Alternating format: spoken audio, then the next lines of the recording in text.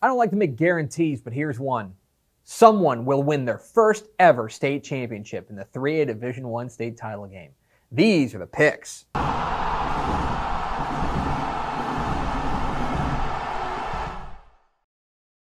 Welcome into the picks presented by All-Star Inflatables, your guide to the Texas High School Football State Championship games.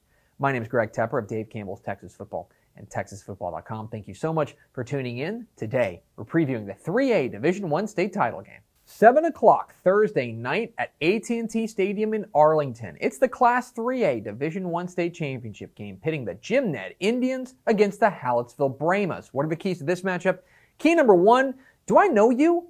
The answer is yes, and follow me on this, but this is kind of bizarre. This is a rematch of a game on October 2nd on a neutral field in Llano where Jim Ned took down Hallettsville 24-21 in what was a real defensive slugfest.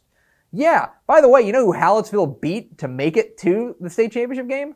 Llano! Just really bizarre the way things work out. But this is a question of how far these two teams have come. Obviously, a really close matchup the first time around. But how much have these teams changed since they met up? Key number two, Jonathan Brooks. I don't have a pun or anything like that. Jonathan Brooks is an extraterrestrial. He is a different kind of player.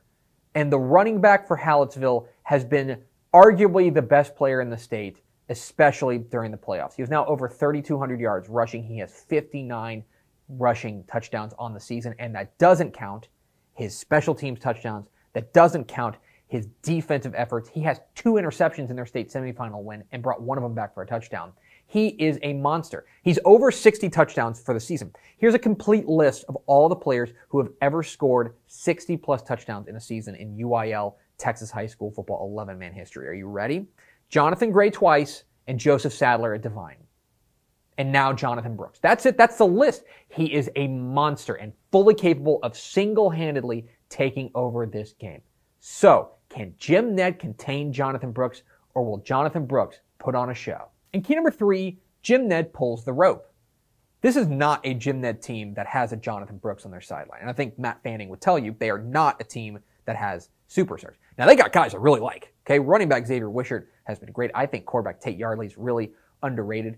But this is a Jim Ned team that is greater than the sum of their parts. They have a bunch of dudes who all do right, who swarm to the football, who hold their blocks, who make plays. They are one of those teams that, in a lot of ways, feels like a team of destiny. They started the year unranked in Dave Campbell's Texas Football, those dummies, and now they're in a state championship game for the second time in program history, looking to bring home their first ever state championship to Tuscola.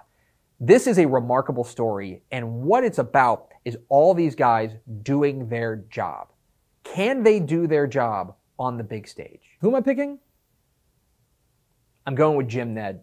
I'm a believer. I think what the Indians have done lately has turned me into a convert for the Indians. I think what they have been doing ever since their upset win over Brock has been simply stunning. And the defense is playing just so good right now. Their defense is swarming to the football, and they are making big-time plays at the key moment.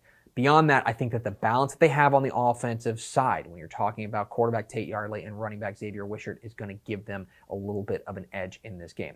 Now look, Hallettsville's got the guy.